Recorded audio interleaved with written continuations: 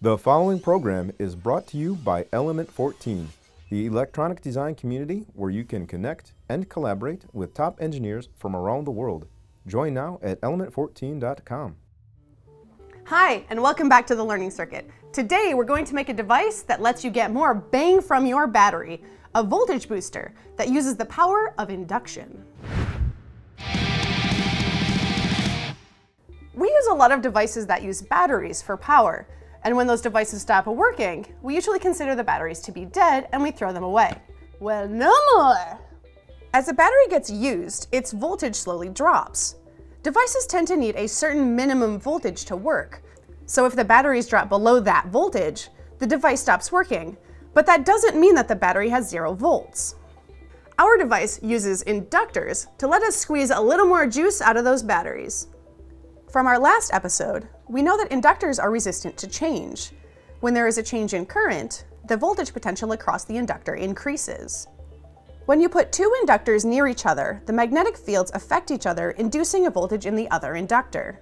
This is the basic principle of how a transformer works. Transformers are made of two inductor coils that can transfer energy between them without a metallic connection. Let's look at how the transformer works in our circuit. When the current is first turned on, a small amount of voltage goes to the base of the transistor, partially opening the collector-emitter channel.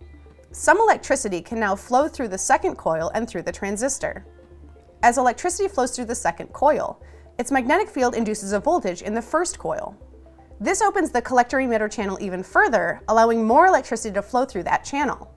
Eventually, the transistor is fully open and the electricity flowing through the second coil reaches a maximum. Since there's no longer a change in current, the magnetic field of the second coil shrinks and stops inducing a voltage in the first coil. This causes the collector-emitter channel to begin to close. So basically, you end up with these waves of voltage, with the channel through the transistor opening and closing, with higher voltages being induced across the coils. Now, it might seem like this would create a really inconsistent output voltage, but this happens about 50,000 times per second, a frequency so high that the change in voltage is imperceptible. Well, enough about the science, let's get to the making. We'll start by making our transformer. In the inductors episode, we learned that we get more bang for our buck, or induction for its size, with a toroidal inductor. So let's make one. We'll need a ferrite ring. You can buy one or salvage one out of another piece of electronics, like a power supply. To make our transformer, we need to wrap our ferrite ring with 2 insulated wires. Choose 2 colors of wire and cut one piece of each 2 feet long. Thread the wires through your ferrite ring, leaving tails of 3 to 6 inches. Wrap the wires 10 times around the toroid. Don't let the wires overlap and try to keep them as evenly spaced as possible. Add tape to hold the wires on if need be.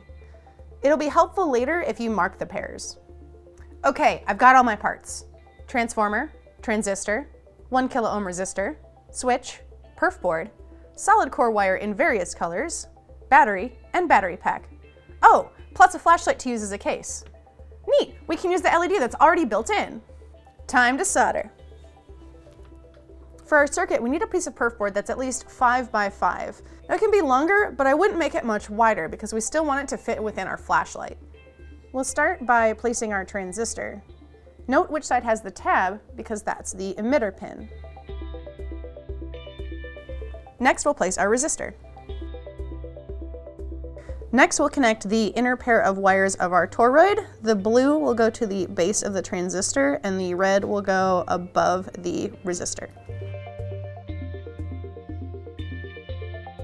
We need to cut a long red wire. Now we want it to be the length of the flashlight plus a little extra because it's going to go to the perf board and then up to the positive of the battery pack. But since we want to be able to leave our circuit in the flashlight, but be able to pull our battery pack out to change the battery, we want a little extra length.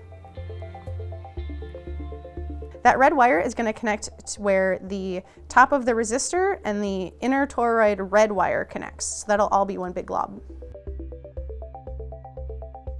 Now let's connect the second pair of toroid wires. The blue is going to go to the other side of the resistor on the bottom there, and the red is going to go to the collector of the transistor. Next, we need to take apart our flashlight. So we're going to pull the switch and the spring out. There we go. Boop.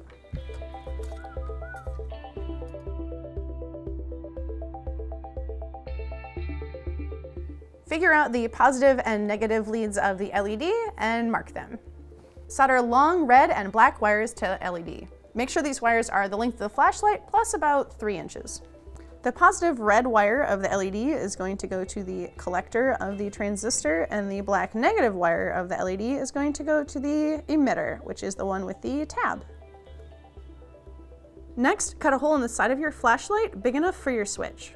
Cut 2 wires and solder them to the switch.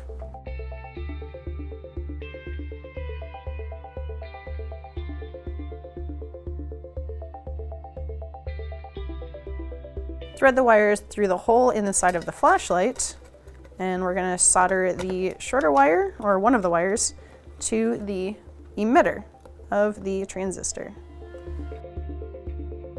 Last, we need to solder in our battery pack. So here's my modified battery pack that can function off of 1 cell.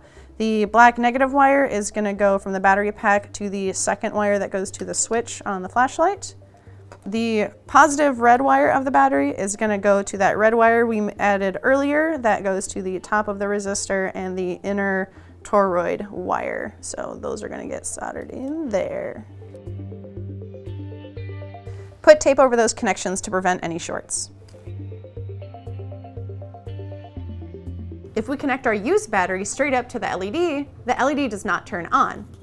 But if we put it into our battery juicer here, it works. Well, great. Make one of these and you've got a use for all of those batteries you've been meaning to send to the recycler. Now, as usual, this circuit is just the start.